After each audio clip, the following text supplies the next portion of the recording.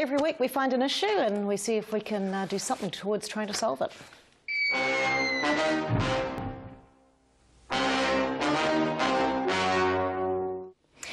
Well, it's that time of the year, isn't it? And you'd have to say a blind man can actually see that in New Zealand we can't sustain 50-plus tracks. I mean, that's a no-brainer. We know that the industry is talking rationalisation. But, you know, in a country where, say in the Waikato by way of example, we have 50 to 60 inches of rainfall a year, we just can't do without those grass tracks until we have an all-weather track. So we thought we'd get some industry opinion on that.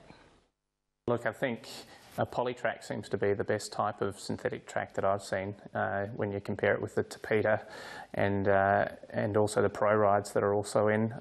The poly track seems to be getting rave reviews from a number of the trainers, whether they be the Caulfield training track, the poly track used there, the new Pakenham Racing.com Park poly track, which is certainly getting wonderful use right through the winter. And I think, you know, given New Zealand's got such heavy rainfall right through winter and spring, a poly track would be perfect.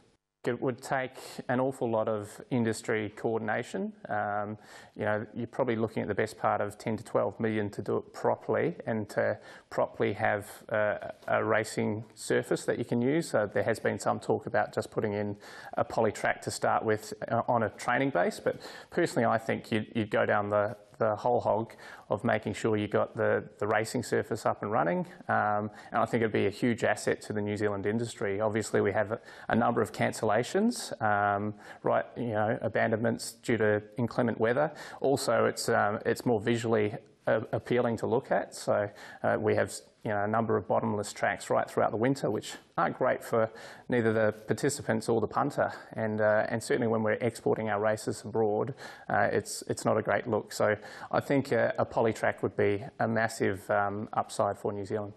At Pakenham, they're looking at running 40 race meetings on it this year alone. So that's huge.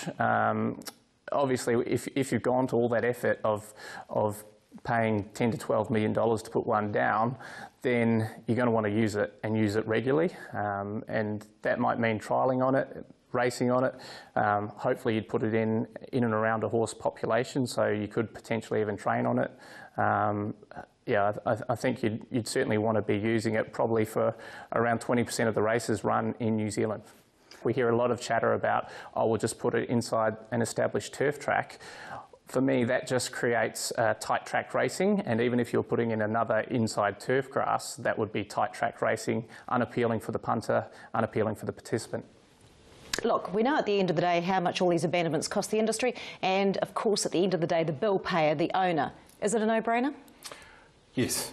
Yes, we need a track. We need a track where you can go and invest with some confidence. Look, it's a guessing game through the middle of winter, track to track.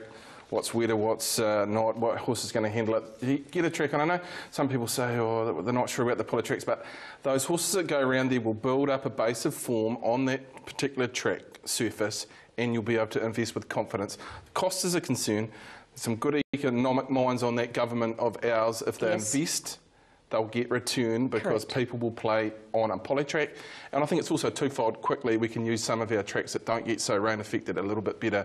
The historic nature of dates have to be looked at, and maybe we just use our